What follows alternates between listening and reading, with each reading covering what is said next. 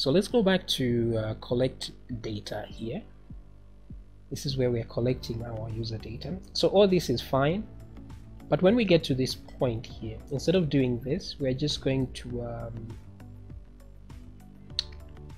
wait a minute. Why did we even do this anyway if we're going to not even use it? So that is completely unnecessary, so we are not actually using it, so delete. So right here I will create my form data. So what I will say is form data is equal to new form data. So we're pretending we had a form. So form data dot. So keep in mind this is just a variable. It can be something like a. It still makes sense. So maybe we can just call it data, just to simplify. So I'll say data.append. This is where we're appending now. Now exactly what I did here, I can do here instead.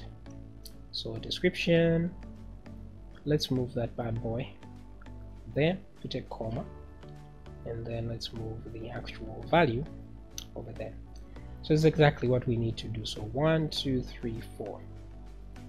Just 2 3 4.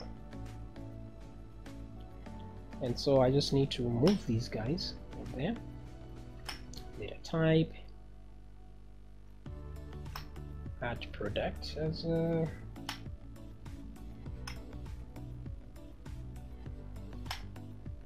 okay.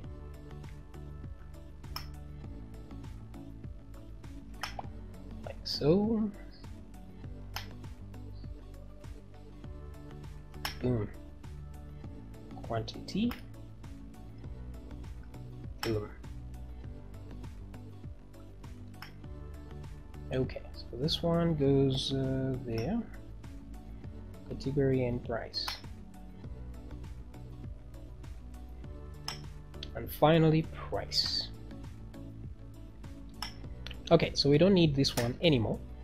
We're going to send the data here, but it's data, not form data, like that. So data, send data files. Okay, so what we've done here is we haven't really changed anything. We haven't added anything new. But if I go back now to the Ajax product and I try to retrieve this information, let's see what happens. So I'll refresh this, click add some gibberish over here, add some prices, and then I will hit save. So you will notice now that the post variable contains some data over here because we are pretending to be a form. So at least I get some data like that. But I want to be able to send files as well, and files will live in here. So let's try that as well. Now this would be easy because we just need to find the image item. So I'm just going to duplicate this last one here, and I'll change everything that has price with image. So image input, image input value.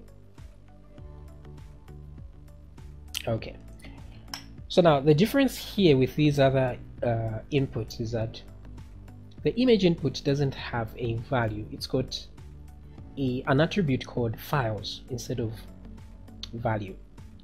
So we just have to check. Now the files is actually an array. So if I say if image.files,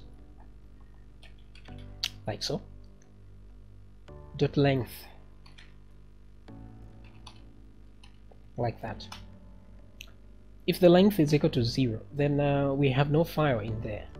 That's how you know if there's a file. Please enter a valid image.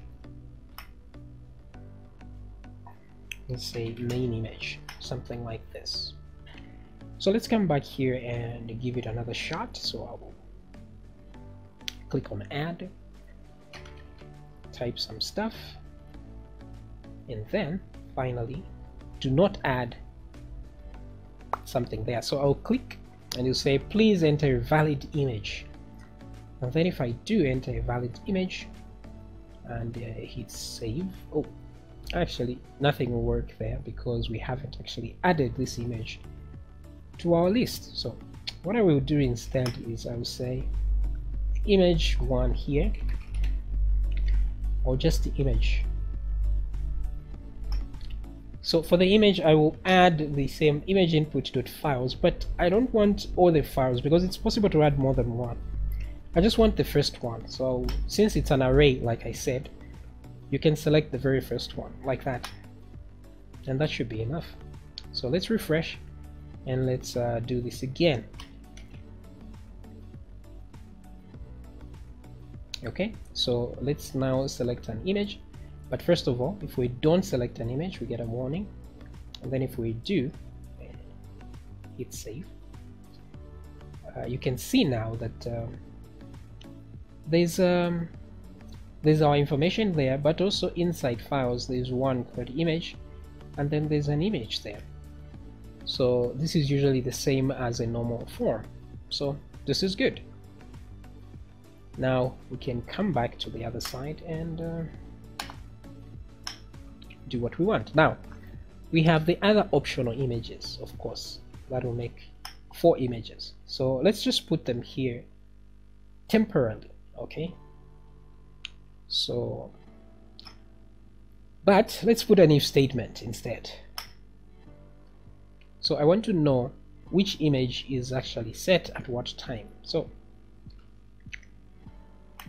let me duplicate this like so. So that's the first image, this is the second image. So I'll just say image2 exists is equal to false, right? So let's start by assuming image2 does not exist. So everywhere where there's image here, I want to add a 2 at the very end.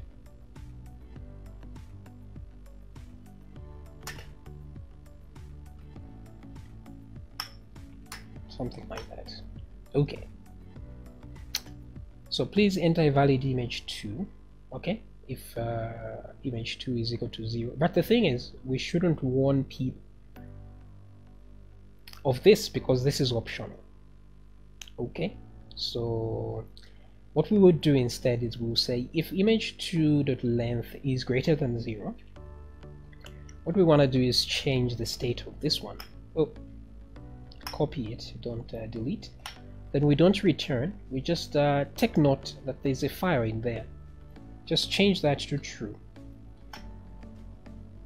So let's duplicate like so, and then change the numbers, of course.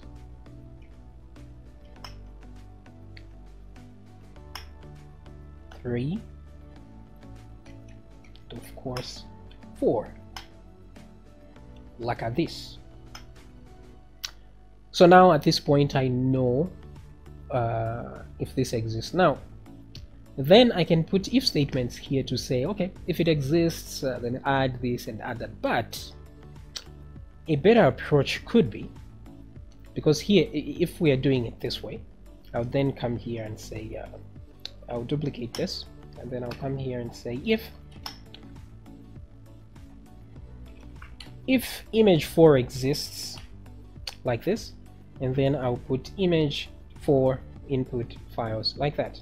This will be my if statement like that, and then this will exist. Now I'll put image 4 there like this.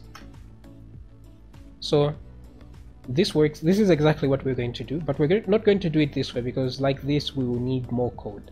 So there's a way we can remove all this code here and not need to do this. So we can do that by just getting this item number 4 and putting it here like that.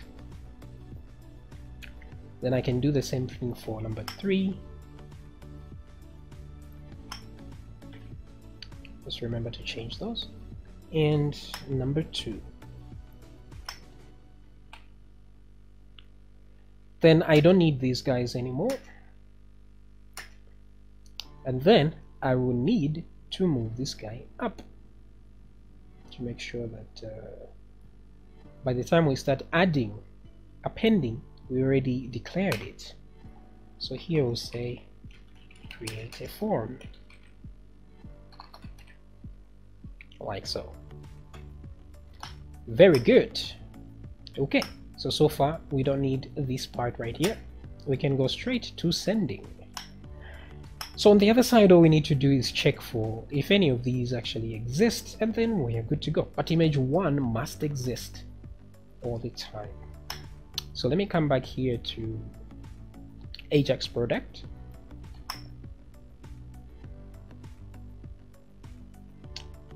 Let's give it a try before we go that far. Refresh. Let's add new.